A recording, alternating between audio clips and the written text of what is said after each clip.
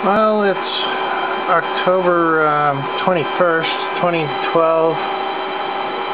Still battling this stupid Hedgehog computer. This is like the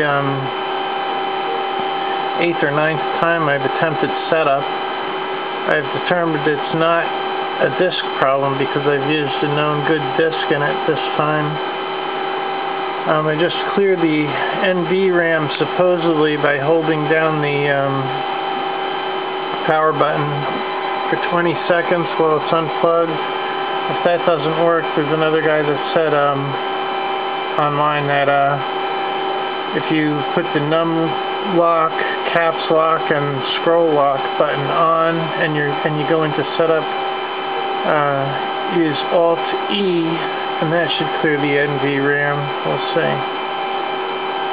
But I'm going to give it another shot. It keeps coming up with inf files have no handle, and then it won't install the networking or the video display graphics, heavy graphics drivers, or it's just screwed up. So hopefully clearing the NVRAM, if there was a boot virus that's somehow living in NVRAM that keeps screwing me up, hopefully that will get rid of it. There's my little computer area. If I could get a remote location, I could downsize this a lot. I'd operate over VPN, but